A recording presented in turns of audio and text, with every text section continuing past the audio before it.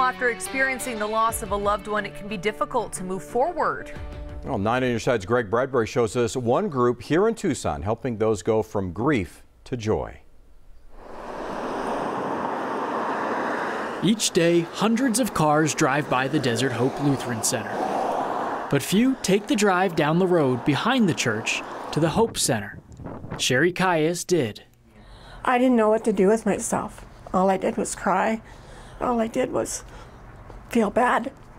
And then when I came here, after the fourth session, and it's 4 weeks in a row that you're here every Saturday, I just felt like I'm gonna be okay. I'm gonna be all right.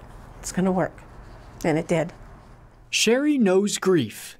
Last year, her husband of 35 years was diagnosed with stage 4 cancer. They said we had weeks to months, and we had 3 days. So it was tough. Sorry. Sorry to hear that. And Diane saved me.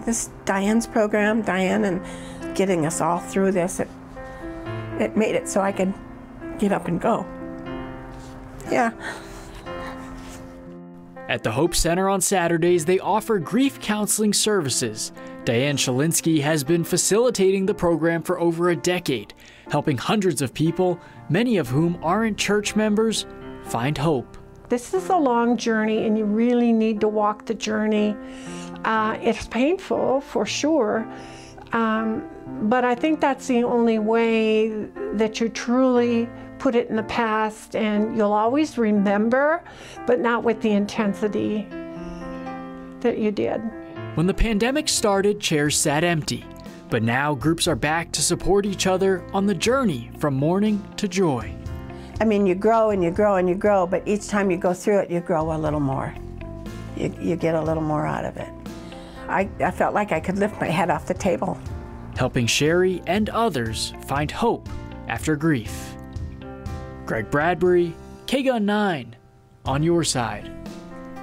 And the next session of Grief Share will start on May 7th. The groups are from 1 to 2:30 in the afternoon each Saturday. They use videos, workbooks, and group discussion to help move forward. Now, you don't have to be a member of the church or even religious to attend. What a nice program that is. Yeah, it is.